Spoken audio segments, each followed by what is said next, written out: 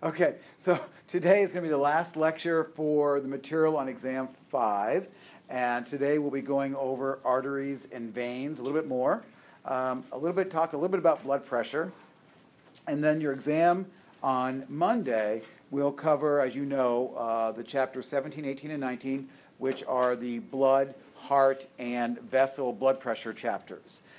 Vocab on that exam will go through 90, so let me get going on that. Short papers are coming in, thank you, and I'll have those graded by the end of the weekend, I hope. And your take-home exam also was due by midnight tonight. So if you haven't finished it up, make sure that that gets finished up today as well. Any logistical questions for me? Remember that next week's lab is the final lab on the reproductive systems, and we'll also be doing some reviewing. Your pre-lab next week is bonus points. Your quiz next week are bonus points. And if you've been to all 11 labs, done all the 11 pre-labs, done all the 11 quizzes, then this will serve as bonus points. If you missed one along the way, then you lost the bonus, but you haven't missed anything, if you will, in the point total. So that's coming your way. The short paper grades, that's worth 50 points. That's coming your way. That should be a very strong score for you. I'm going to go ahead after this exam next Monday, and I'm going to go into your mastering account and determine if you have been doing the vast majority of the assignments. And if you've been doing most of the assignments, then I'll put that 30 points into the grade total as well. So you have everything, you know everything going into the last week or so. If you have not been doing all the mastering assignments and you don't earn all 30 points, you'll then be able to do the last few mastering assignments to raise that score up. If I give you all 30 points for mastering, I won't go back and reevaluate it. Okay, so I still want you to do the assignments for the last exam, but I'm not going to reevaluate your point total. So if you get 30 now, then that 30 will stay in your point total, even if you didn't complete all of the mastering assignments for the last exam. Right, those homework, on mastering, those homework assignments, right, that you can do twice. I'll go through, I'll capture the higher of the two grades. I'll look at the total points that you could have earned. I'm looking for 80% average. So if you have 80% of all the points available, then, or more, you'll get all 30 points. If you have less than 80%, then I'll give you less than the 30 points, some ratio thereof. And again, you would be able to increase that grade. So if you missed a couple of those assignments way back, or you just didn't do very well on a couple of them, and it pulled you down a little bit, then you can make those points up by doing the last few. Okay, so that I'll clarify that again once I get that posted. So really then once we get past this exam next week, and I get the short paper grade in, and I get your mastering points in, then really all you're going to have left are what? You have a quiz. Remember, you have a quiz too, preparing you for this material. So that'll all be done by Monday. And then all you'll have left is the final exam at 80 points, the lab practical exam at 100 points, and so about 200 points. You'll have a good 80% of your grade in your grade center by probably next Tuesday or so. Any other logistical questions for me? Anything to clarify? Okay. Well, let's finish up the last little bit of vocab then for this exam. Sterno, we recognize these terms, right? They're getting easier, don't you think? Don't you think vocab's getting easier? We've seen so many of these words along the way in some other contexts that I think the vocab starts to become more familiar to us. But sterno, meaning the breast or the chest, like the sternum. Stomy, a surgical opening. A tracheostomy is an opening into the trachea. And there's been some new commercials on those, haven't there? That stop smoking commercial with the guy with the tracheostomy and he's cleaning it out and all that good stuff. So that's a great PSA for people. Stria, you know that striations are the striping pattern that we see in muscle. Stasis, standing still. Homeostasis, right? Keeping things relatively the same. Now, homeo, though, really doesn't mean same. Homeo means similar, because it's not called homostasis, right? Homostasis would mean that our blood pressure stays exactly the same, that our blood sugar stays exactly the same. So homeostasis tells us that it stays still but within a range, within a similar range. Sub, under, that one's pretty familiar. Sulc, you know a sulcus is a groove, right? A furrow, a groove of some sort. Super and supra both mean above or upper. So another term, your Amerman book, when it refers to the adrenal glands, calls them, I think it refers to the artery going to the adrenal glands as the suprarenal gland. So supra, right, above, renal, kidney. Adrenal, adrenal, next to the kidney. So adrenal, suprarenal both mean the same thing. They're both referring to the same gland. Sim and sin. We go to the symphony, right, to listen to the phonies come together, the sounds, so coming together. Synthesis, things being brought together. Systole, we know now, is contraction. So when the heart is in systole, it's in a contractile phase. Tachy, fast. Tachycardia is a rapid heart rate over 100 beats a minute. We would say you have tachycardia. Tarse, the tarsals were your ankle bones, but it actually refers to the foot. And telo, remember telophase? The last phase, the end, or telodendria at the end. So telo, and then someone said the other day to me, they said, and telephone. Right? I hear it at the end. I never thought about telephone, right? But telephone also fits here. I hear the sound at the end. Tempo, time. If you're keeping the tempo, you're keeping the time. Tens, if something is creating tension, then it's being stretched. Tetan, tetanus, lockjaw, if you will, a stiffening. Tetra, a kind of a fun game with 4 parts. And therm, right? Like a thermometer measuring heat. Thorax, we know refers to the chest. Thrombo, another name for platelets are what? Thrombocytes. And we know thrombo means blood clot, the cells that produce blood clots, right? Thrombocytes, or thrombo.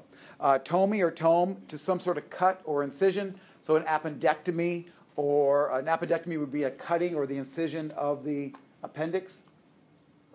When we were dealing with blood cells back in Lab 2, we talked about hypo and hyper and isotonic. The tonicity part of that, the tonic part, was referring to the pressure or the tension that is exhibited by the water.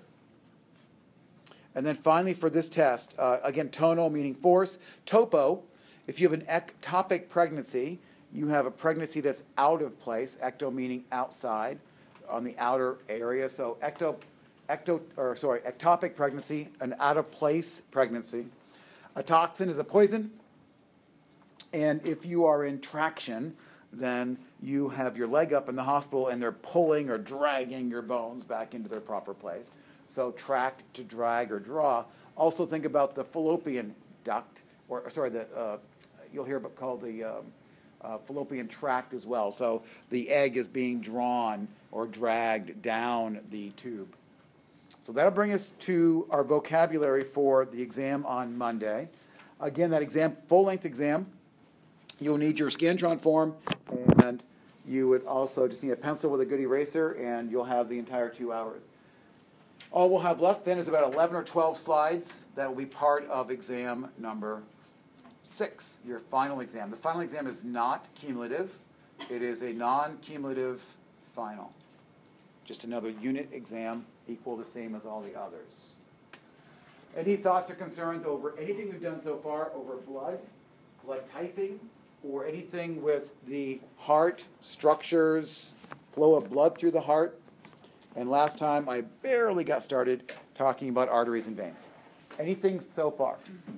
You've all been quizzed on this already. In lab, you had the double quiz this week, so you had a quiz over blood typing and the heart and the flow of blood through the heart. You also had a quiz on vessels. So hopefully this is all coming together for you nicely. If you did well on those quizzes, yay, you're on your way to really mastering it. If you struggled a little bit, you know what was emphasized, and you know what to focus on as you move forward this weekend. The exam quiz, that quiz that's on mastering, should also help you solidify some ideas as you study that quiz. That quiz has a deadline of what? Is it Sunday? I forget right now, honestly. Did I make it midnight? Yes, or did I make it noon? It's noon. Noon on Sunday, okay. I can't remember which one I did. And again, I'm giving you, by doing that, I'm kind of forcing you to get that done earlier, which will hopefully facilitate better learning. If we wait to the last second, people, by human nature, wait to the last second, and then they don't have the time to let it all sink in when they're done. So I want to give you as much time as possible to get that quiz done, and then think about the things that you did well on and to continue to master what you struggled with. So looking forward then, I discussed a little bit about the blood vessels, just the idea that these vessels are traveling through your body, and we've been learning about them by name. You know quite a few arteries and veins, and I'll pick up right here. We know that arteries are always carrying blood away from the heart, and that those arteries, as they move away, are going to get smaller and smaller. They're going to branch or bifurcate, and as they are branching, they're eventually going to feed that blood down into capillaries. The capillaries are where all the gas exchange happens, where the nutrients are exchanged, the water exchange occurs, and then that blood will return through a series of veins and eventually come back to the heart. Arteries, as I've already mentioned, are going to get smaller and smaller as they move away from the heart, whereas veins are going to get larger and larger as they come back toward the heart. Okay, this is where I was picking up from last time, right? That there are layers in your blood vessels, 3 layers. This is the same if it's an artery or a vein. You have 3 layers, and those layers are called tunics. Tunica intima or the tunica interna. This is the more inner layer, and it's composed of a very thin layer of epithelial cells. You would call them simple squamous, right, by shape and layers, simple squamous. And the nickname for this layer is the endothelium, right? Endo meaning within. So within the blood vessel, there's this thin layer of tissue. Then the tunica media is the middle layer. This is all muscle, smooth muscle.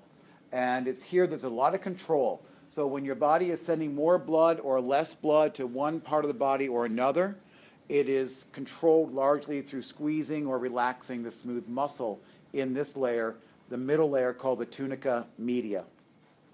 Then the outer layer is referred to as the tunica externa, referred to also as the adventitia, but I'll always refer to it as the externa in my exam. And this is the outer layer that's going to basically help adhere the vessel to wherever it's traveling through the wall. So these arteries and veins are not just straws or tubes or hoses just randomly running through your body. They are strategically placed, obviously, but they're also adhered to predictable places by this tunica externa. There's some collagen, there's some elastin here, and finally there is a substructure called the vasa vasorum. And vas will be our last list, but vas means vessel. So the vessel of the vessels, the vasa vasorum. And we'll see in the picture in a moment that your arteries and veins have a network of even smaller arteries that are bringing blood to the cells. Now I'm going to give you a little mention that one of the things that will be on this test will be a triple Venn diagram. So something like this. And one of the circles will represent arteries, one will represent veins, and one will represent capillaries. And then I'll give you a series of facts. And so if I said something like involved with the cardiovascular system, you would, so that's arteries, veins, and capillaries. And then this would be A, this would be B, this would be C. Maybe I'd have you fill in A and C for this, B and C for this, A and B for this, and I don't know, probably A, B, C, or just all of them. Okay, can you read that? So if I give you a little fact over here that said involved with the cardiovascular system, obviously they're all involved with the cardiovascular system, so for that question you would type in or bubble in A, B, and C. If I said to you, and we're going to get into some of these facts right now, if I said to you, always carry blood away from the heart, you know that those are going to be what? Arteries, so you would bubble in A for that answer, okay? So as I'm going through this presentation over the next hour or so, talking about arteries and veins and capillaries, you're thinking about, okay, what are the facts that he's sharing with me? What are the comparing and contrasting facts that he could ask me in a Venn diagram like this? So that'll definitely be a part of your exam on Monday.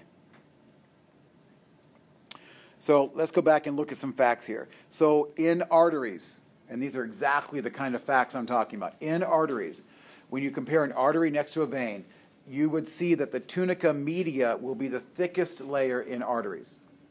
Now, I'm going to get a little ahead of myself here, but why would arteries need a thicker layer of muscle? Why would arteries, compared to veins, need to have a thicker layer of muscle? Yeah.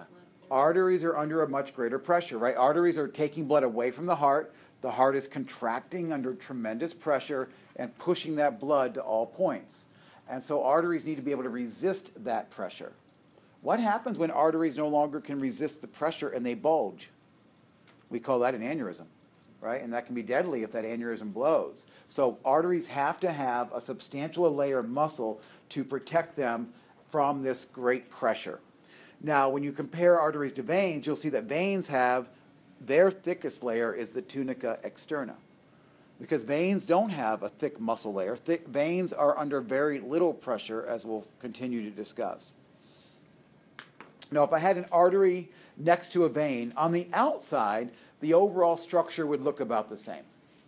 So if you can just imagine for a moment, you're looking at the so-and-so model upstairs, and in the thigh, you would see the femoral artery traveling right next to the femoral vein. From the outside, those two structures are going to look largely the same size. One would be red, one would be blue, but from the outside, they look to be the same size. If you cut into them, though, what you would see is that the lumen of the artery is going to be more narrow. Okay, so the inside lumen is more narrow. And so more narrow in the artery, obviously bigger, right? Larger lumen in the vein. Arteries are also going to contain more elastin than veins. And this makes sense too, as you think about it. Arteries are under greater pressure. But how do you measure someone's pulse? Well, you put their finger on the radial artery or in the neck at the carotid artery. And what you're actually feeling is the pulsing, the stretching, the recoiling of the blood as it goes through the artery. So clearly arteries must be more elastic. So arteries stretch and recoil. When blood is leaving your aorta is, kind of stretching and recoiling each and every time. Veins tend to collapse. Veins are very weak. Next week, when we dissect the hearts, and you are comparing the aorta coming out of the heart and comparing the superior vena cava, you're going to see very, very clearly how muscular the aorta is and how very wimpy the vena cava are. They really don't have much structure to them at all. And so veins tend to collapse, whereas an artery, if you pushed on an artery, it would kind of bounce back at you. It's very muscular, very strong. A vein, very wimpy, very little muscle. They tend to be flattened. They tend to collapse. And this is really why you get varicose veins. Varicose veins are veins that are full of os, full of blood. And because they don't push back, the veins get stretched and distended. And then, remember, veins are also more toward the surface of the body. And so you see these lovely spider veins and other evidence of collapsed veins. Now, when it comes to capillaries, capillaries do not have three tunics. Capillaries only have one layer. They only are composed of the tunica intima. That is, they're only composed of that very, very thin endothelial layer with just enough basement membrane to hold them all together. Now, remember, capillaries are where the gases are exchanging. So, what kind of epithelium do we have here? Simple squamous, right, in the capillaries. Where else have you seen simple squamous epithelium?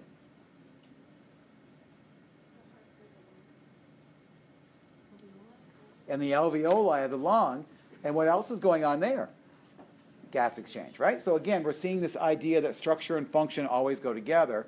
And so where we have simple squamous epithelium, capillaries, and the alveoli of the lung are the two primo places where gas exchange and, in the case of your tissue capillaries, where nutrients are also being exchanged.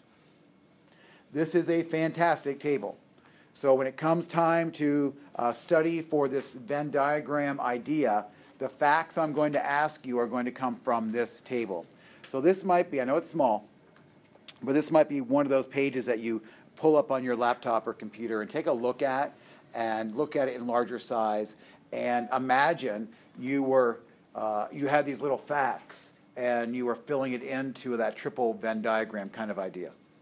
So just to highlight on this table, the lumen diameter, right? The lumen diameter is more narrow in an artery, more narrow in the artery but wider in a vein. The overall thickness of the wall, right, is thicker in an artery than a vein. If I were to cut into an artery, I would see that the lumen is smaller, but also that it retains its three-dimensional shape. Again, an artery is thicker, more muscular, so it'll retain its circular shape, whereas veins tend to collapse. The thickest layer in the artery is the tunica media, whereas it's the tunica externa in the vein. There is going to be more elastin in an artery because of its elasticity, its need to recoil. Arteries are under greater pressure, right? There's a lot more blood pressure traveling through the arteries. There's very little pressure going through your veins. Blood flow directionally is always moving away from the heart in an artery, always coming back to the heart in veins. And when it comes to oxygen levels, can I say that arteries are always red? No, arteries are not always red. We know of two exceptions. What are the two exceptions? The first one's on our models. Pulmonary arteries are blue, and in your lifetime also the umbilical, right? So the umbilical and the pulmonary arteries and veins are the ones that are flipped. So a classic question on any anatomy and physiology exam, forever and ever, true, false, would be, are arteries always red? Right? Or something like that. And no, they're not always red. There are some blue arteries and there are some red veins. But that's why this bottom thing down here, your systemic arteries, right, all the typical arteries of your body, they are red. They are high in oxygen. The exception are the pulmonary arteries, which are blue. And then vice versa. Most of your veins are low. They're blue. But the pulmonary veins are red because they're carrying lots of oxygen back to the heart from the lungs. So study that table. It'll go a long way to helping you with that section. Now that's a table. Here's pretty much everything put into a picture. So if you're more of a visual learner, maybe you'll want to focus more on this slide. So we're looking at an artery on the left and a vein on the right. The tunica intima is the same in both. It's just this thin inner layer, okay? That endothelium, or the simple squamous. The tunica media, much, much thicker in the artery, right? Really, really thick tunica media. Pretty wimpy one over here on the vein. Not a lot of muscle. The tunica externa, thickest over here on the vein. Not for really any purpose. Honestly, it's not thicker because it's doing something special. It's almost like, in my thinking, the tunica externa is thicker only because the muscle is so wimpy. Okay. And then here's that term I used, vasa vasorum, the vessel of the vessels. And if you look, you'll see in the outer layer, in the tunica externa, you'll see all those little red and blue dots. And those are little vessels bringing oxygen and carrying oxygen away from the vessel itself. So what that tells you is that the blood that's going through the artery and vein is not delivering oxygen to the artery or the vein. The vein is, or the artery is just a conduit. It's just a carrier for the blood. There's another blood supply that brings oxygen and nutrients to the cells.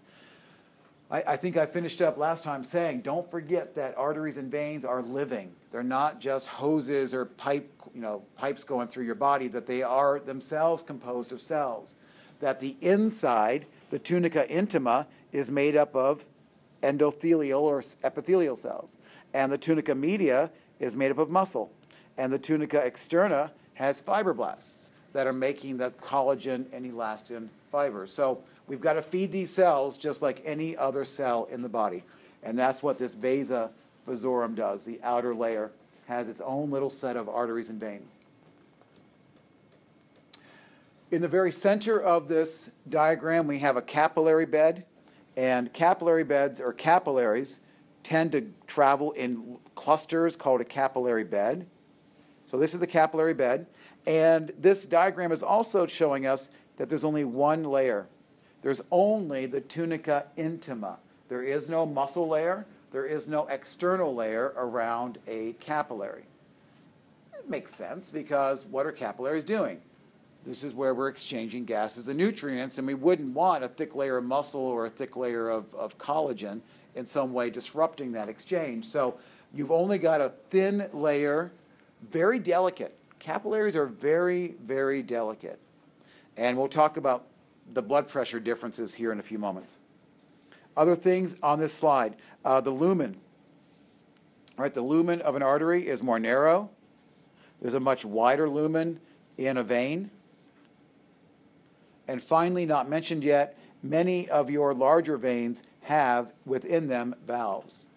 And these valves are going to make sure that blood is only moving in one direction, but they're also going to, as we'll see in a moment, assure that blood doesn't continue to pool around your ankles. Gravity would win the battle of pulling fluid down to your feet if it weren't for these valves. And as blood is returned, it can't go back down because of the valves. So we'll discuss that more in a moment as well. So let's go through, now we have the big picture of things. Let me give you a few more factoids about arteries. I already mentioned some of this. You know that they're typically, not always, typically carrying oxygenated blood, that is red blood, with the pulmonary arteries being the exception. And it turns out there are basically three different types of arteries. The largest arteries are also called the elastic arteries. Okay, why? They're the ones that need the most recoil, right? They're the ones that are under the greatest pressure. So as you're thinking about breaking this down, I want you to just think of the aorta, the pulmonary trunk, the pulmonary arteries. Think of those as being the elastic arteries. Big, lots of elastin because they must withstand that big pressure as the blood is leaving the heart. These are as big as 2.5 centimeters in diameter. So we're talking about a big old 1-inch garden hose coming off your heart. The second or the middle-sized arteries are also called the muscular arteries. And these are basically the arteries that are the ones you've named, the other ones that you've named in lab. So think here the brachial, the femoral, the common iliac. Think of all the other arteries that you've named on the Flat-Stanley model or on the Sohm-Sohm model. We would say that those are muscular arteries.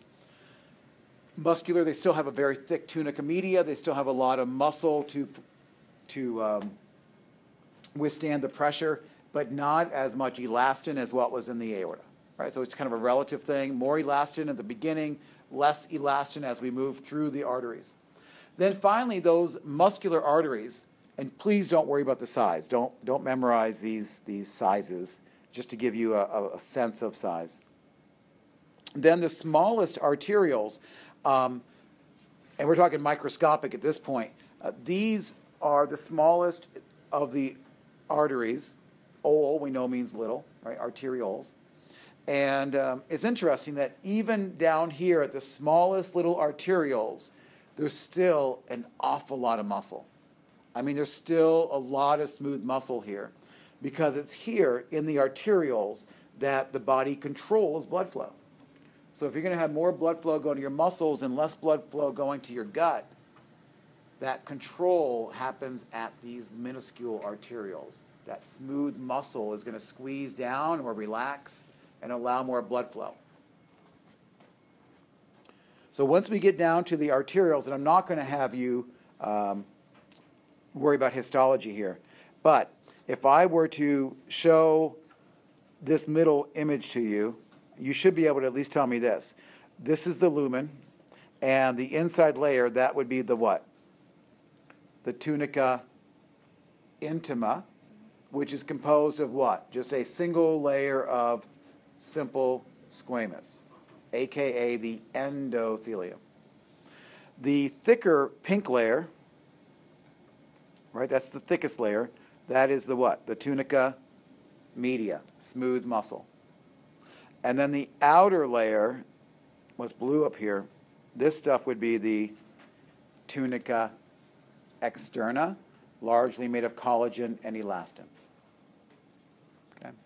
So those are all different size arteries. Don't worry about anything there. As long as you can recognize the three layers, you're fine. Now, once we get past the arteries, we come out of the arterioles. Now we're going to bring the blood into capillaries.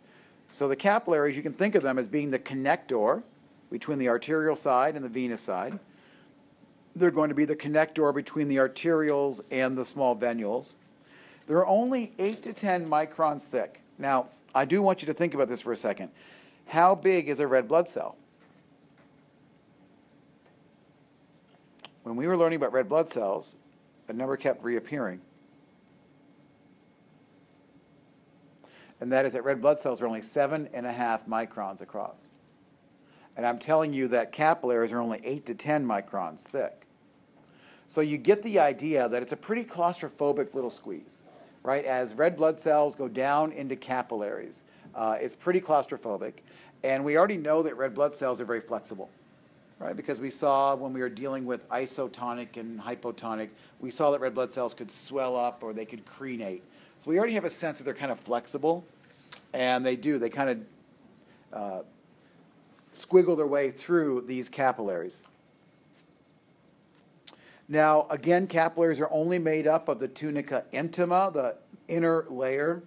And, of course, as we've said over and over, this is where all the nutrient and gas exchange is happening.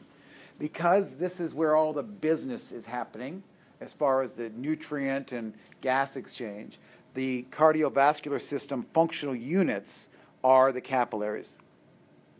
And let me quiz you on this. What other functional units have we learned about this semester? If I said functional unit and I said bone, the functional unit of bone, and you would say hopefully the osteon. Remember that big cylindrical structure with the canaliculi? So that would be, quote, the functional unit. We're going to learn in lab this week that the functional unit of the kidney are those microscopic sets of tubes called a nephron. In the muscle, what was the functional unit? What was that unit that slid over the myofibrils, the myofilaments, the actins and myosins? That little Z to Z area was called a sarcomere. All right, so this is all these microscopic business ends of the tissues. So the capillaries are the functional unit of the cardiovascular system. And they don't work by themselves. They're going to work in little clusters in what's called a capillary bed. Now tell me, what kind of doctor looks at capillaries every day? What kind of doctor would regularly look at capillaries? And the reason, I'm jumping ahead of myself a little bit, but capillaries are very delicate. And if you have hypertension, if you have high blood pressure, your capillaries can get blown out. They really are very sensitive to high blood pressure. So what kind of doctor would regularly look at your capillaries and could perhaps be the first person to say, you know what, I'm worried you may have some hypertension. You may not know about it, but I'm worried you may have some hypertension. Nephrologists would talk about capillaries, but they wouldn't be looking at them every day. What kind of doctor actually sees your capillaries? I heard cardiologist. No. Eye doctor. Your optometrist. When you go in for your eye exam, they usually dilate your eyes. They're going to take that ophthalmoscope and they're going to look back into your retina. And on the retina, they're actually looking at your capillaries. They're looking at the overall health of that choroid layer and of the retinal layer. And if you have diabetes, they're taking pictures of those capillaries and recording that. Because with hypertension, right, hypertension, high blood pressure, those capillaries can begin to get blown out. And that can lead to vision problems. Diabetics also have an issue because high sugar also damages the capillaries. And the eye doctor will see that. Okay, so again, optometrist or an ophthalmologist would be looking at your eyes routinely and literally look at the capillaries back on the retina. Now, here's a new fact, a new term we haven't seen at all, and that is a meta-arterial. I'll show you a picture of this in a moment, but as the blood is going into the capillary bed, and we're down to microscopic structures, right? Very, very small. But as the blood is going into the capillary bed, there are going to be a little vessel, a little connection area called the meta-arterial. And around that meta-arterial, there's going to be some smooth muscle sphincters. We know that sphincters are circular muscle groups. And these little muscular sphincters are going to open and close. And what they're really going to do is control how much blood can come into the capillary as a protective device. If too much blood is coming in under high pressure, you're going to blow out that capillary. So we want to make sure we're always regulating the amount of blood that can come in. And your capillaries are constantly sort of squeezing and relaxing, contracting and relaxing about 5 to 10 times every minute. And this overall squeezing and relaxing is called vasomotion. Remember, vas means vessel. So here's a simplified cartoon of a capillary bed. And as one can see, the blood is coming in on the arterial side. They've stripped away on this cartoon, they've stripped away the tunica externa. Remember, there would be a tunica externa on an arteriole. And what we're seeing now are just the smooth muscle cells. Remember, the smooth muscle cells have that fusiform shape to them. So that's what we're seeing, all those little fusiform shaped smooth muscle cells lining the arteriole. The blood is going to come into a capillary bed. This connector right here, that's the meta-arterial. So the little connection piece, right, the little connection between the arteriole and the actual capillary bed, that is the meta-arterial. And what you see is that at the beginning of all this, on what we would call the proximal end of the capillary bed, you'll see those little muscle sphincter cells wrapped around. So these are the little muscle cells that are going to squeeze and relax and are going to control how much blood is able to come into the capillary bed. And what you also see is in that is that we see coloring going from red to blue, telling us that gas exchange is happening here. We're dropping off oxygen. We're picking up CO2. And on the other end of the capillary bed, the blood is leaving. It's going to travel out a very small vein, and a very small vein is called a venule. Okay? And again, on this venule, they've stripped away the outer layers. Now, right down the very center, clean this off. Right down the very center of this thing, you can see that there's what's called the thoroughfare channel. And that is the way by which blood can go directly from the arterial side and get right over to the venous side and not even go out into the capillaries. All of your capillaries are not open at any one moment. All of your capillaries are not doing gas exchange at one moment. We'll discuss this in greater detail next semester, but if all of your capillaries opened up at once and all of your blood could go into all of your capillaries, your blood pressure would drop really, really fast. And we call that shock. So shock is when all of your blood vessels open up and your blood pressure just goes plummeting down. So we don't want that to happen. We want to keep a certain number of our capillaries closed off so that we don't increase that surface area too much. And that keeps our overall blood pressure well regulated. So this is also brand new, if you will, if you've been thinking a little bit about capillaries.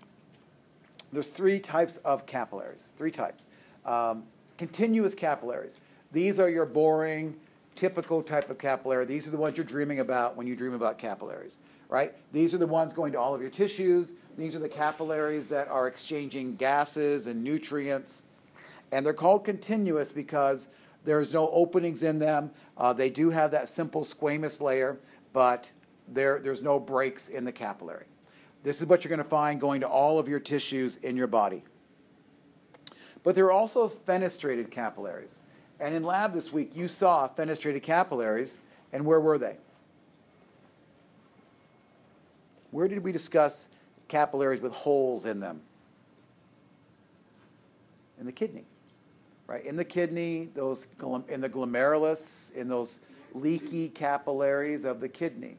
And I introduced the word to you at that point, fenestrated, and I need to add this to our vocab list, but fenestra means window from the Latin. So fenestrated capillaries are capillaries with holes, windows, gaps, spaces in them.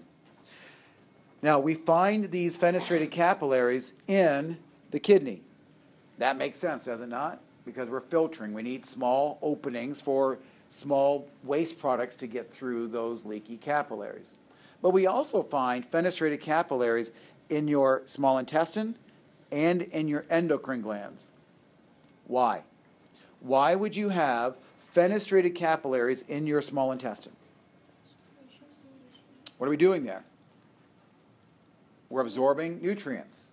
And some of those nutrients, the way I think about it, are a little chunky. So some of those molecules that we're absorbing into our gut, into our bloodstream, are a little bit larger, and they need to be able to go through little openings, little gaps. Okay? And then why would you also have fenestrated capillaries around some of your endocrine organs? What are they doing? They're releasing hormones. Hormones are big.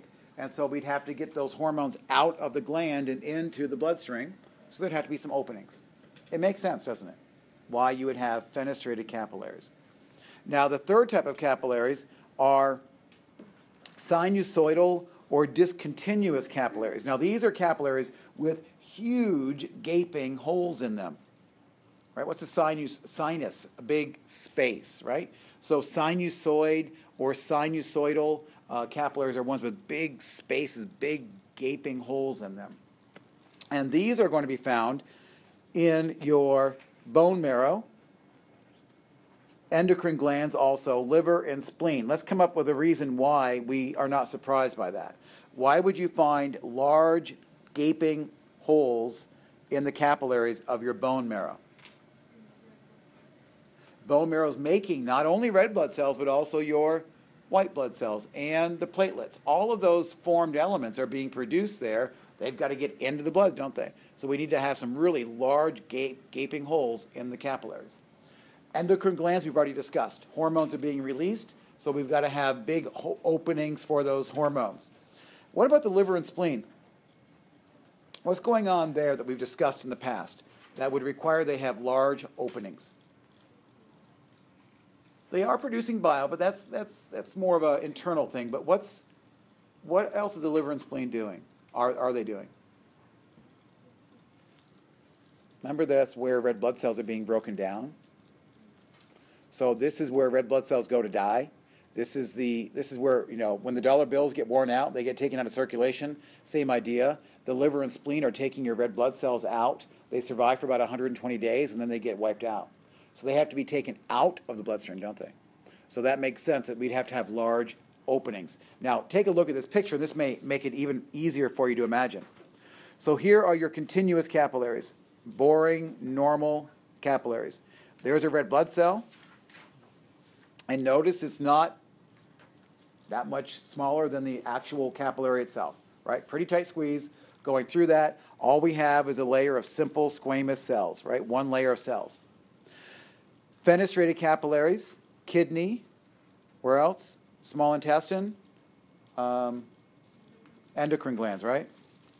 Again, little openings. You see those little breaks? Those are like filtering, little tiny openings like we see in the filtering glomeruli of the kidney. Red blood cells would never fit through that opening, would they? Right? You get a sense that there's no way a red blood cell, large things, would never fit through those fenestrations. Now, take a look at the sinusoidal or the discontinuous. These holes now are big enough for entire blood cells to enter and leave. So we've got these big holes, again, liver, spleen for the recycling of red blood cells, the filtering of your blood, and the endocrine organs as well. And what was the last place? Endocrine, liver, spleen, and bone marrow, right? Because that's where you're producing the formed elements. They have to get into the bloodstream. Does that story make sense? So far we talked about arteries a little bit more. We talked about capillaries a little bit more. Let's continue the conversation with veins. So we know that veins are draining the capillaries, or the capillaries are draining, I guess I should say, into the veins. And those veins are going to bring that blood back to your heart. We've already said that they're relatively thin-walled, not a lot of muscle at all, and that their lumen is rather large comparatively. They typically are carrying deoxygenated or venous blood, blue blood, back to the right atrium of the heart, but we know the exception being the pulmonary veins. The blood pressure here is much lower. So whereas arteries are under tremendous pressure, veins are under much reduced blood pressure. And if I were to ask you right now, of all your 5 or so liters of blood in your body, is most of it in your arteries, most of it in your veins? I would probably guess it's probably 50-50, right? That your arteries and veins are kind of split at rest right now, that half your blood's in your arteries, half your blood's in your veins. But in reality, about 60% of your blood is sitting in your veins. And I guess it really does make more sense when you think about it, because the lumen is larger of your veins. There's more space to store that blood.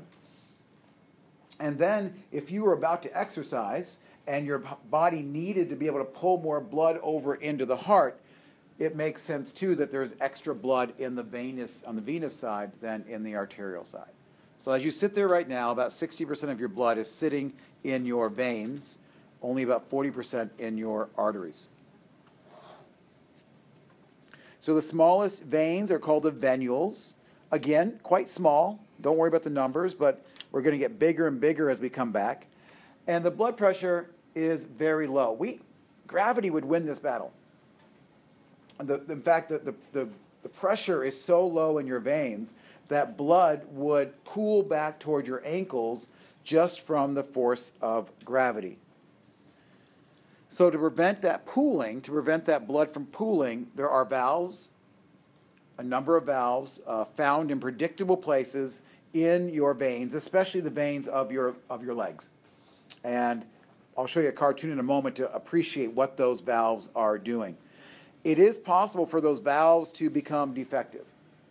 And if those valves start to break down, then blood will start pooling more toward the lower extremities. And if those valves start to fail, this is also a contributing factor to varicose veins. Because if those valves are not doing their job, then the blood's going to pool backwards, and it's going to start to spread out those wimpy veins into larger, distended structures. But typically, those valves are going to keep blood moving along, not allow it to come back, if you will. There's also, as you walk, most of your larger veins bringing the majority of the blood back to your heart are located deep and next to your muscle groups.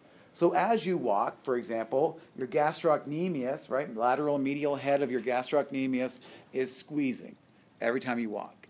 And as you walk, it's squeezing on that vein, so it's actually helping to push the blood up. So each time you walk, you're pushing blood up. Those valves are also, helping not to let it drop back down. Once it gets up to a certain point in the elevator, right, or the silo, it can't come back down. And so the best thing you can do then is walk, right? One of the best things you do for your heart is to walk. And we call these muscles that are working as a pump quite easily the skeletal muscle pump. So here's a picture of this. So just a diagram. So you've got blood coming back from your lower extremities.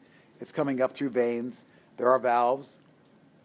And as you squeeze the muscles, it's going to squeeze that blood up and through the next valve, and then that valve would close, right? So the blood would not be able to pool back down. So we've got the valves helping. We've got the skeletal muscle pump helping. What else is helping to pull blood back to the heart? There's one more important thing that's helping to pull blood back to the heart. Any idea? Anybody own a pool or a hot tub or hang around one anytime? what does that pump do? That pump is not only pushing water out, the heart is not only pushing blood out, but that pump is also doing what? Sucking, right? It's a closed system. So the heart itself is also sucking blood back to itself. Okay, so what happens to any muscle in your body that works harder, that gets used more? It what? Well, it may wear out faster, but it also gets larger. If I go to the gym and I work out my muscles will get larger, right? So what if your heart is having to work extra hard to pull blood back? And maybe it's having to work extra hard to pull blood back because you're not very active. So you're not really helping the heart out by walking. You're not using your skeletal muscle pumps. Maybe your valves have become leaky or defective. And so really, you're depending upon the heart to work even harder to suck that blood back. That heart's going to slowly get bigger, isn't it? And the problem is, you don't want to have an enlarged heart. You want your heart to be a small, efficient little working machine. And it's most efficient when it's small. And as we age, the heart does become larger because it's having to work harder.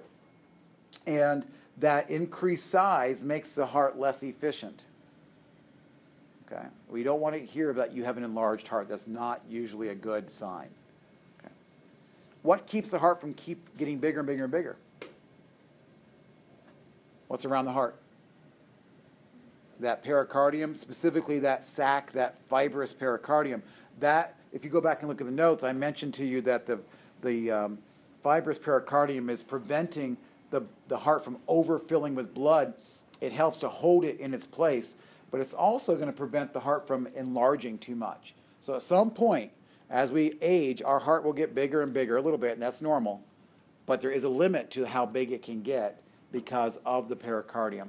And we don't want a large heart anyway, because a large heart, like I said, is not very efficient.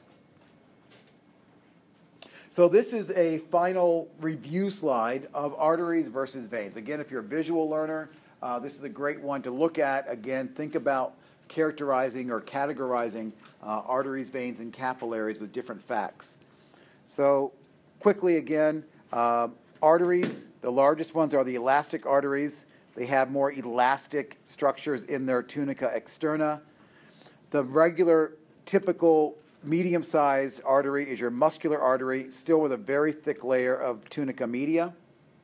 Your smallest arteries are the arterioles, and they still have, if you look at it, they still have a very substantial layer of tunica media. Get down to the capillaries, again, only one layer thick, just the tunica externa. Then we come back through the small veins, the venules.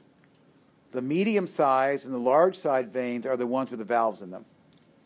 Okay, so you'll only see the valves in the larger and medium-sized, and then typically only in the lower extremities. So this is really, the valves are only really there in your leg veins, not so much anyplace else. Questions on arteries versus veins versus capillaries? Anything at all?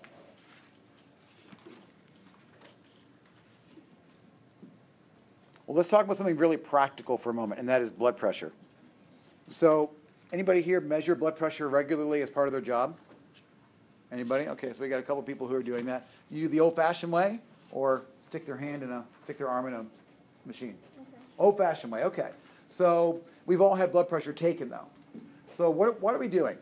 Why are we taking blood pressure, and what is it telling us? I'll let you tell me. Why do we take blood pressure? What are we measuring?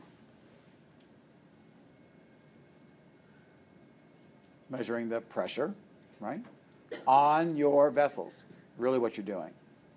And we're going to measure this pressure.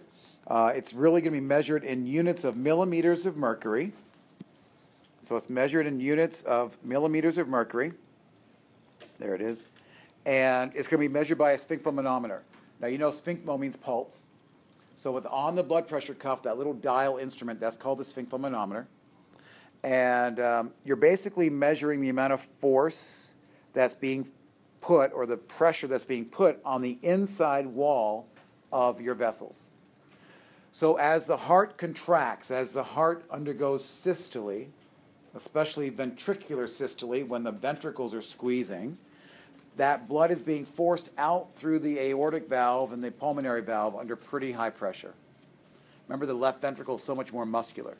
We discussed last time how the two sides of the heart must be pumping the same volume, but they do pump under different pressures. So the right side is much wimpier. It's not pushing blood to the lungs under the same high pressure as blood is being pumped to the left side and to the rest of your body. So the average pressure is going to be somewhere, you'll see different numbers, but about 120 over 80, 120 over 75, something like that.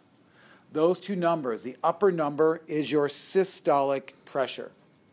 That's the pressure on the inside of your vessels when the heart is squeezing. The lower number, your diastolic pressure, is the amount of pressure on the inside of your vessels when the heart is relaxed in diastole. Anything over 140 systolic or over 90 diastolic is considered hypertensive. So as long as those two numbers are below 140 over 90, life is good, it's normal. If it gets over 140 over 90 or either number goes higher, then you are considered hypertensive. You've got some issues with your blood pressure. Which of those two numbers would you be more concerned about? You go to the doctor and you have a pressure, let's say 140 over 85, or are you more worried about a 130 over 95? Which number are you more concerned about for your overall cardiovascular health if it's higher? I heard the right answer, but I want more people thinking about it. Which number are you more concerned about, the systolic or the diastolic, the upper or the lower? I'm hearing diastolic mostly. And that's right, because what is that telling you? If you have a 130 over 95, well, the 130 is okay. The 95 is high. And you're going to be more concerned about that, because what is that telling you? That your vessels are under abnormally high pressure even when the heart is relaxed. Suggesting, right, that overall your vessels are not as healthy as they should be. So a little bit of a higher systolic pressure, okay, but you're more concerned about an ongoing higher diastolic pressure every time you go back. Most, well, I won't say most, but a large part of our population is on some sort of blood pressure medication by the time they get to age 50, in large part because we know that over time, hypertension is called the silent killer for a reason.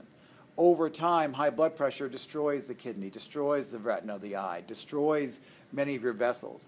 And so if we can keep blood pressure under control, then we'll have a longer, healthier life with fewer strokes and heart attacks. So we know that the pharmaceutical companies love that, but that's just the way it is, where a lot of us are on some sort of statin, some sort of blood pressure medication.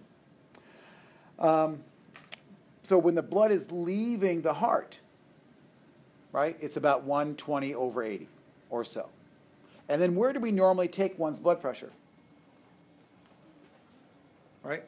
Brachial artery. So we take that sphygmomanometer, we take that blood pressure cuff, and we squeeze it around the arm. And what do we do then? What's next? You've all had your blood pressure taken. What's the next thing you experience? Squeeze, squeeze, squeeze, squeeze, right? And I'll go through that with you in a moment. And then that pressure is released, and the nurse or the physician or somebody is now figuring out what your blood pressure is. So we'll talk about that. By the time the blood goes down to your capillaries, the pressure has reduced significantly. It's no longer 120 over 80. The further away you go from the heart, the lower the pressure. So if you're going to take the blood pressure of someone's femoral artery or take someone's pressure down at their feet, that pressure would be less because it's traveled further away from the heart. By the time the blood goes through the capillaries and comes back through the veins, the pressure drops almost to zero. So what does that tell us? Blood's not being pushed through the veins. Blood is being sucked, right? It's being pushed up by the skeletal muscle pump. It's being restricted by the valves. It's being sucked up by the heart. But there's nothing pushing blood through your veins. It's sort of being pulled. This is why, too, veins can collapse, right? There's nothing really pulling them back. Can you have veins removed from your body? Can you have varicose veins stripped out of your leg? Yeah. Absolutely. Why? Why is that okay? Why can you have varicose veins removed for, well, they don't remove them for cosmetic reasons, right? They'll only remove them if they hurt. So the word is this: if you have varicose veins and you want them removed and you want your insurance to cover them, complain that they hurt. I didn't say that, right? Didn't say that. But they will remove them if they're itchy or painful for you. But we can remove those veins, can't we?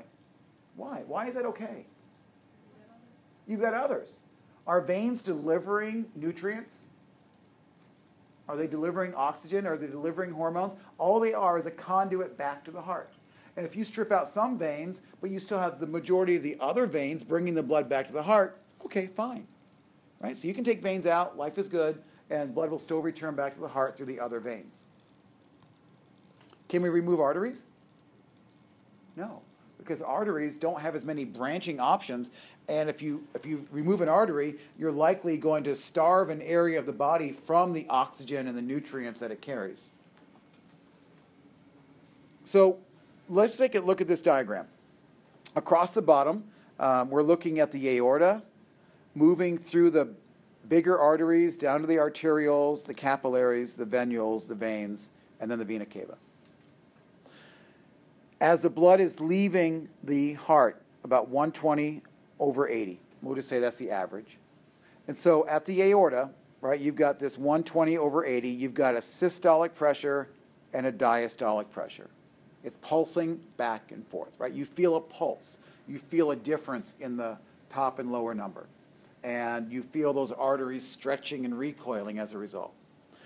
As you get to the regular artery, think the brachial artery, where you measure blood pressure, it's a little bit lower, but it's still a really good overall indication of the blood pressure, isn't it? It's dropped a little bit, but you still have a nice difference. Could we take blood pressure of your aorta? Wouldn't be a good idea, right? If we could get in there and squeeze it off and take your blood pressure, you're dead. So it's not a good idea. Could we take blood pressure of your carotid arteries? Sure. Not a good idea, though, to squeeze the blood flow from your brain, right? So we do the next best thing. We take blood pressure from the brachial artery in the arm. We can squeeze that, and we can have blood flow restricted to the fingers for a short while without damaging our overall well-being. Now, as we go further away from the arteries, and the purple area here are the capillaries. And as you get there, you see that the pressure now has dropped and down to about 40 or so millimeters of mercury. And you also see there's no more pulsing, right? It's going in basically as a little steady stream. It's just kind of moving in at low pressure. By the time you go through the capillaries, that pressure continues to drop down to about 20 millimeters of mercury. And then as the blood returns through the venules, the veins, and back to the vena cava, we're essentially at zero. So that, again, there's very little pressure on the venous side. I was just wondering, what is it that they strip out of the leg to use for the heart when they do? They do veins. Is that vein? Yeah, it's really interesting, and I've got to do some more research on this. But when they do when they do a coronary bypass, Right. and they grab veins to do it. Now that seems all backwards to me, Yeah. because you're thinking, okay, the coronary arteries are arteries, and a vein is very wimpy. But also keep in mind, those small bypasses are not under tremendous pressure. So they're using veins as an artery. Oh, wow.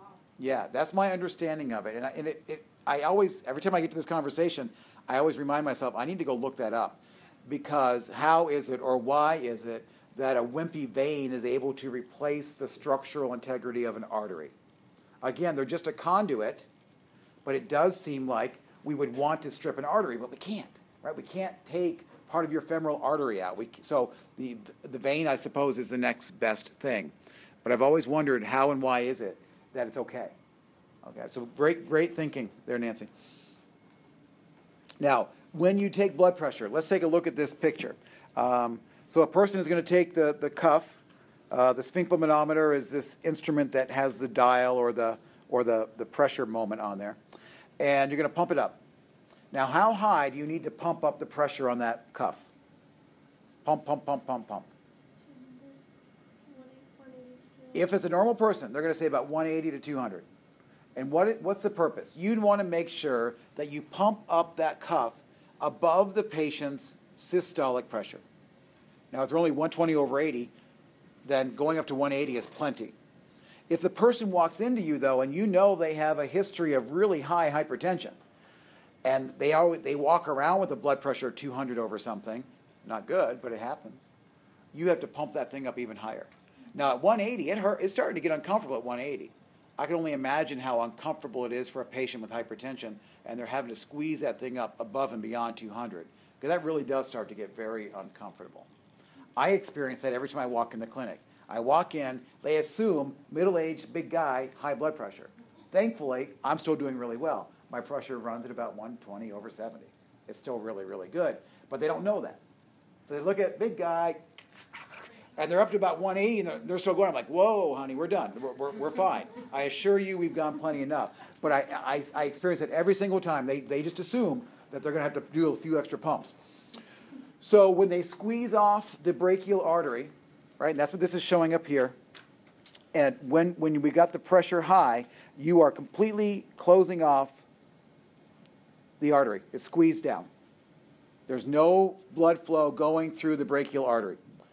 Then as you start to release that pressure on the cuff, at some point the pressure will reduce and blood will start moving through the brachial artery again because the heart is pushing, right, greater than the restriction of the cuff. Now, about 100 years or so ago, a guy named Korokov, goofing around with the stethoscope-like instrument, noticed that there are some sounds heard through the stethoscope. And so he gets the credit for them. They're called the Korokov sounds. And the Korokov sounds are sounds heard in the stethoscope as blood is moving through the artery, but it's in some way blocked. So as long as there's some restriction of the blood flow through the brachial artery, you will hear Korokov sounds. So you'll hear Korokov sounds during this blue area because there's restriction in the artery in some way. Then once the cuff has released enough pressure and blood flow has been restored fully and the artery is completely open, you no longer hear Korokov sounds. So there's no sounds when it's blocked. There's no sounds when it's wide open. There are only Korokov sounds when the vessel is partially open or partially occluded. So what we do then is as the pressure is coming down, the first sound, the first Korokov sound you hear, we're going to record it as your systolic pressure. The last Korokov sound, as it disappears, you're going to record that as the diastolic pressure. Okay, so you're using those sounds as an indicator of when the pressures were allowing blood to first go through, systolic, and when blood flow was completely restored, diastolic. Did I see a hand? Question?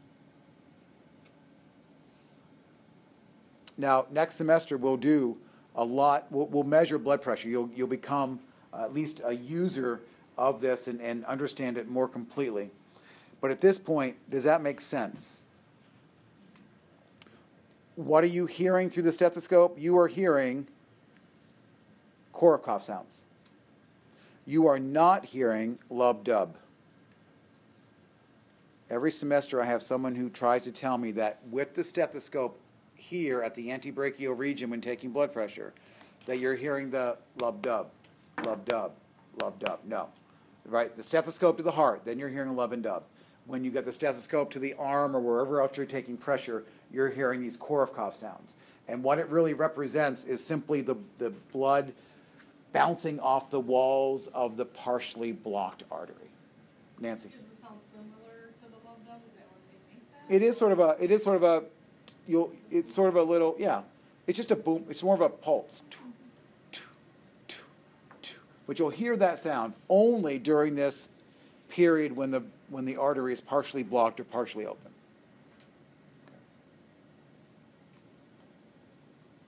I have just a few more things, actually very few things, to share with you from this chapter. Then we'll take a break, and we'll come back, and I'm actually going to get started a little bit on the respiratory system and get us going for the next exam. But just a couple more things here. I'm going to hit a couple highlights. I'm going to skip over quite a bit probably, and so what I focus on is what I want you to think about for the exam.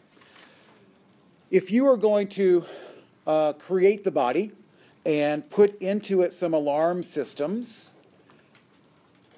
and those alarm systems were to detect high blood pressure, where would you place those alarm systems? Where would you put those sensors to detect high blood pressure? Well, it turns out that the good Lord put some baroreceptors in us. Baroreceptors, we know baro means pressure.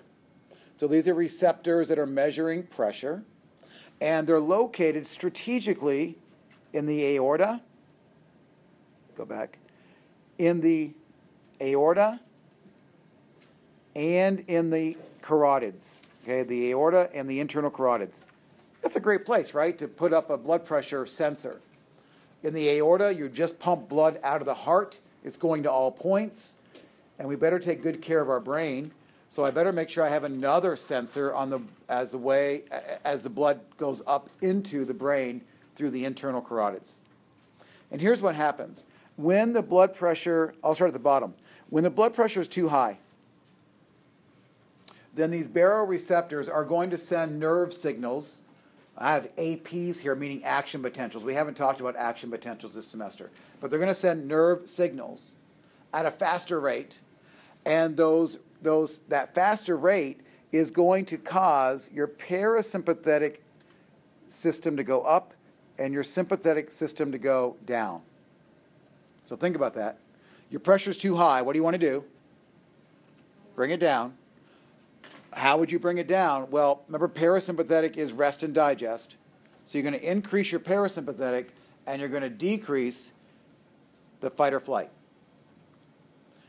Conversely, if your blood pressure is too low, right, and you don't have sufficient blood pressure, or you have not enough blood pressure going up your carotid to your brain, that's not good, then there will be signals sent from these baroreceptors that will decrease your rest and digest and instead increase your fight or flight. Okay, so baroreceptors in the carotid artery, in the internal carotids that are measuring how your pressure is doing. That's one system of regulation that we have. There's another set of receptors called chemoreceptors. Okay. They're located in the same exact place. So these are cells in your aorta, cells in your carotid that are picking up chemical signals. Now, the signal that they're really picking up is going to be hydrogen ions. Let's go back to our pH discussion. Hydrogen ions, remember, more hydrogen, the more acid, right? The more acid, so if hydrogen goes up, upward hydrogen, that means what? Lower pH. Okay, remember this? So the chemoreceptors are really measuring the pH of your blood. It's really what they're measuring. But do you agree that there's a connection between your pH and CO2? We've mentioned this in brief passing, but what happens when you add CO2 in water? Or have we discussed this semester? Maybe we haven't. CO2 and water make carbonic acid.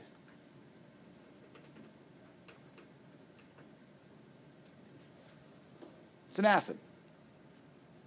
Okay? So if you have more CO2 in your blood, what happens to your pH? Goes down, right? More acidic, lower pH. Well, what do you think your heart's going to do? Or what's your body going to do when the amount of CO2 is increasing in your body? Do you agree that increasing CO2 would likely come along with decreased oxygen? Does that relationship make sense? as you're exchanging oxygen and CO2, that if you're getting more CO2 in your body, that you would have simultaneously lower oxygen. Does that make sense? And I'm telling you, if you have high CO2, that it's going to do what? Drive your pH down. What would your body's response be to the blood becoming more acidic? Is it going to make the heart beat faster or make the heart beat slower?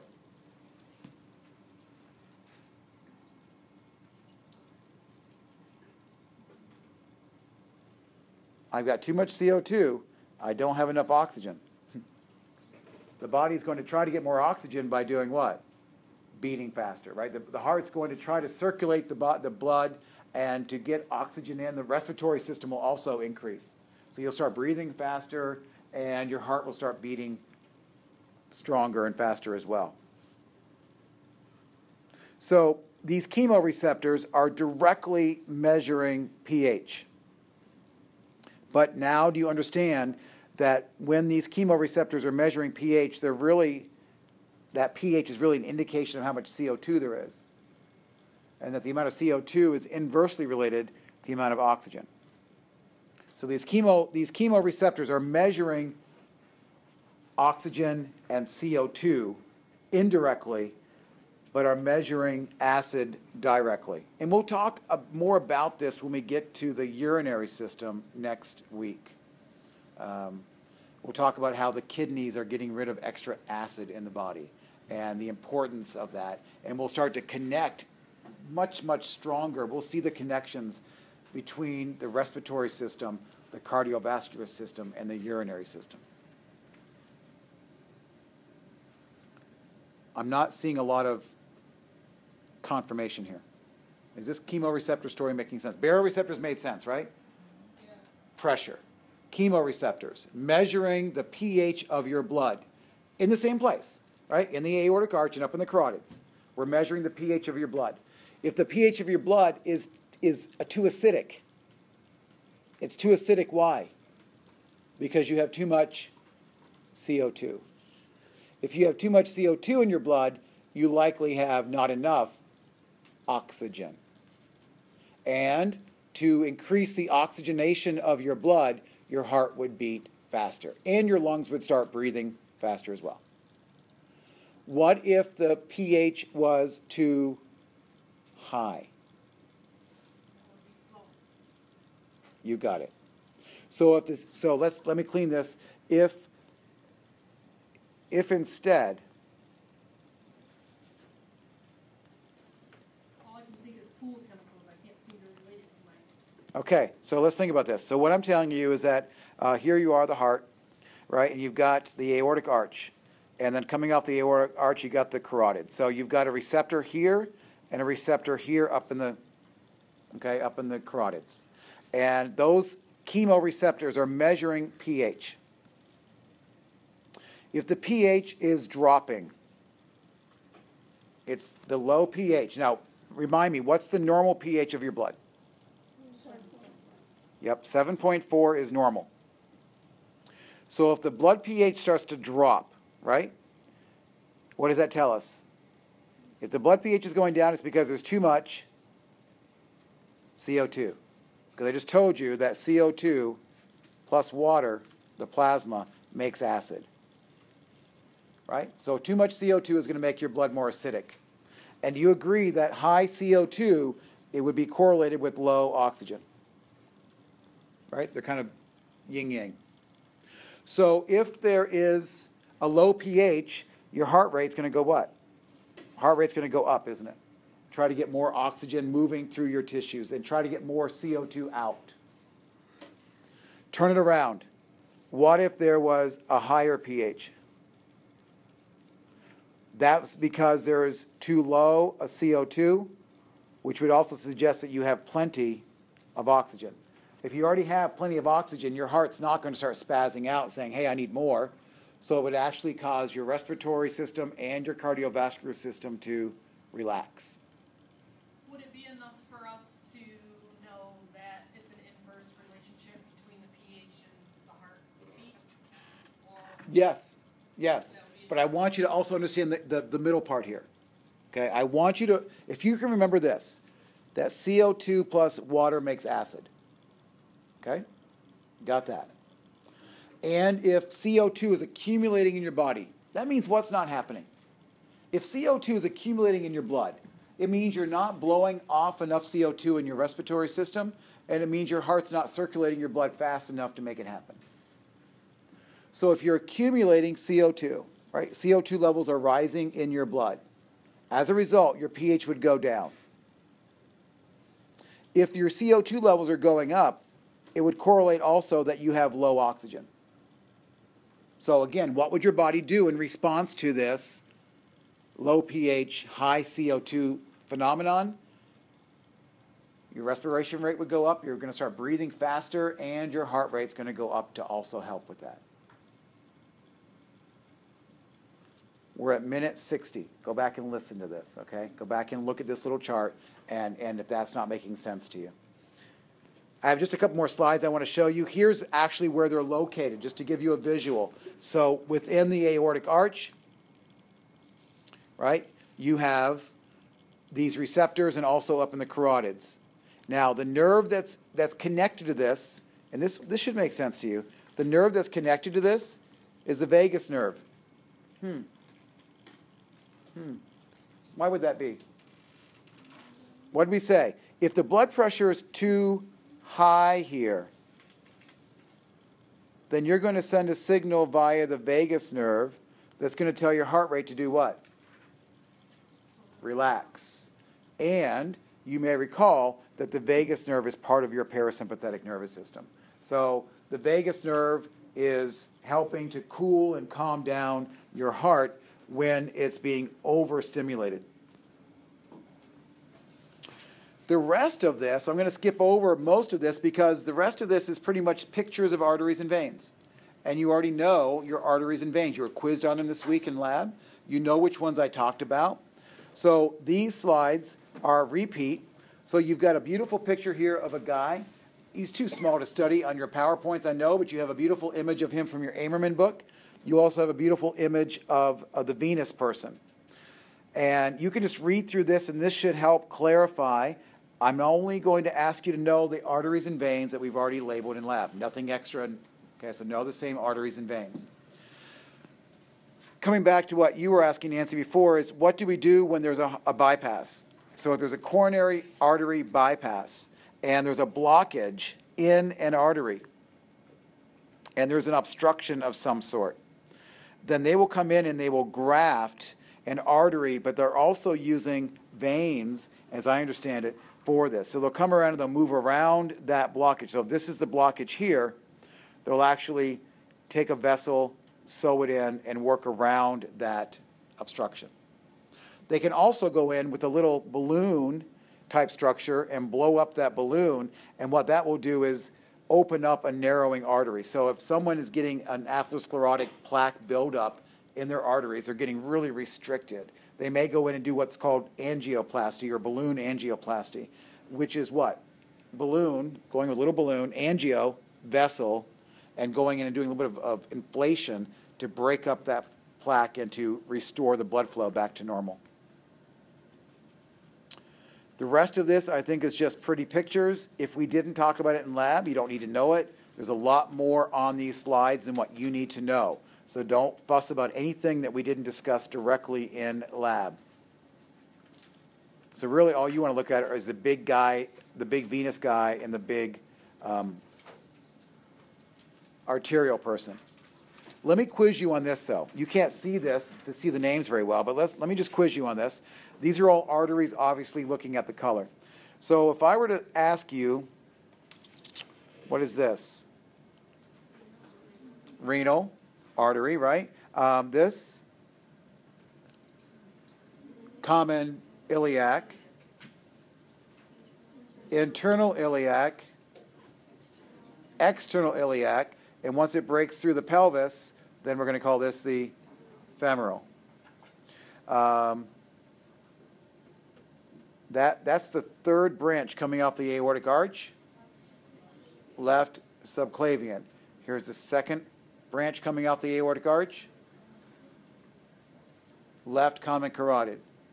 Here's the first branch right behind the manubrium coming off the aorta. That is the brachiocephalic trunk or the brachiocephalic artery.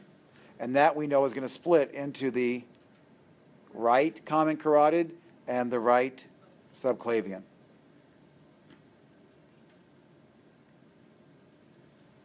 Veins, let's do the same thing.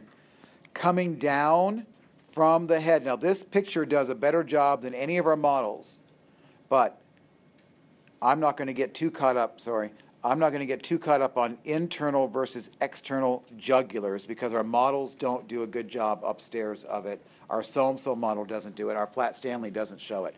But here, this picture does show an internal and external jugular coming down.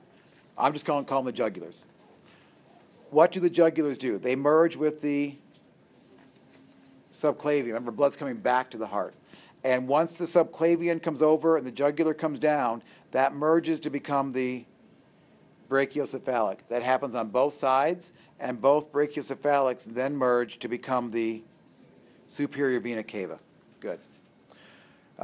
This would be the renal vein. Common iliac, same story. Internal iliac, external iliac, and then the femoral. Those are the big ones, guys. Okay, if those are making sense to you, then you're in good shape for my test as well as for the practical. And we're only 2 weeks from the practical, so knowing your arteries and veins are important. I'm going to go to one more point that gave some students some trouble, or seems to give students trouble. I'm going to go to this hepatic portal system. Let me introduce this to you. I did not mention this in lab, but it was on your list to know, and no one asked me, I recall, for clarification on this, or at least not very many people. I'm going to go to the picture of this to show you this. So we know that your small intestine, right? All this is, here's your stomach coming down and dumping into your what? Duodenum. And right there is the pancreas. And then you've got all this small intestine, right? And what's going on through the length of the small intestine? Absorbing nutrients. Fenestrated capillaries absorbing nutrients. And those nutrients are all being absorbed into your bloodstream. Remember, right below the mucosal layer, there's that submucosal layer within the gut, and that's where all those blood vessels are, and they're going to pick up these nutrients, and those nutrients are going to make their way, look at all these vessels, they're all going to make their way up into the liver. And all of those vessels are going to merge into what's called the hepatic portal vein. So all of the nutrients are coming, quote, into port. They're all coming up into the liver. And then what's the liver going to do? Detoxifies, right? It's going to check out all those nutrients, make sure there's nothing in there that's going to harm us. And then once those nutrients have been, quote, checked, then they're going to leave out of the liver through a left and right hepatic vein. The hepatic veins will then merge back into the inferior vena cava, and now those nutrients are part of our general circulation. They're going to go off to the heart, go off to the lung, get reoxygenated, and then that blood with all those new nutrients will now be shipped around the body for nutrition. Okay? So that's the hepatic portal and the hepatic vein, the distinction between those two. Other than that, these are just pretty pictures. Again, don't bog yourself down with anything that wasn't on our list. And I just want to get to the last couple slides about, oh, this is a good one to remember, though. This is your fetal circulation. I mentioned it in lab, but coming in, this is the placenta, and that's where the oxygen's coming in, and it's traveling through the umbilical what? It's going toward the baby's heart. So it's in the umbilical vein, but that is red blood. And it's coming in through the umbilicus, and it's draining into the baby's inferior vena cava. So that means that the blood coming into the baby's heart is already oxygenated. So it doesn't go, it goes into the right atrium, but rather than going down to the right ventricle and then over to the lungs, it instead will be shunted directly through that opening in the heart called the foramen ovale, over to the left side, sent around the baby's body, and then that used up blood, if you will be returned through the umbilical. It's going away from the baby's heart, so it's the umbilical artery. And the umbilical artery would come back to the placenta carrying blue blood. So again, that's the other blue and red flip in your lifetime. So finally, I want to get to this last slide about aging. What happens? Well, as we age, the heart and the vessels become less resilient. They don't stretch as well. They are less elastic. They don't pulse as much. And so what will happen is that the blood pressure will start to increase. And the reason the blood pressure will increase is that the heart is actually becoming less efficient. And because of this increased blood pressure, individuals are at greater risk for an aneurysm. Again, an aneurysm is when an arterial wall begins to thin out and bulges out, and it's like an old, cheap garden hose, and it kind of gets a bulge and then it blows. And that's a really dangerous situation because the arteries are under such pressure that that could be a very major bleed, okay, internally, if there's an aneurysm. If it's going up to the brain, it can certainly be the cause of a stroke. And again, those walls, because they're less elastic, become more brittle, and they become more prone to, think of it like cracking. They can crack or become crunchy, and that can lead to rupturing and massive bleeding and death. A large part of this changing of the arterial walls has to do with atherosclerosis. And if we break that word down, athero means what? Athero, fat. Sclero, hardening, hard. Osis, a condition of, right? So a condition of hardened arteries from a buildup of fat and lipid-like materials that clog up the inside of the arteries. So that brings us to the end of the material for exam number 5 next week. I'll give you about a 5 or 6 minute break, and we'll come back and we'll start talking a little bit about the respiratory system. The final exam, again, is not a cumulative exam. It's going to cover respiratory, urinary, and reproductive. So that's what's left for us to discuss after the exam will be respiratory, urinary, and reproductive.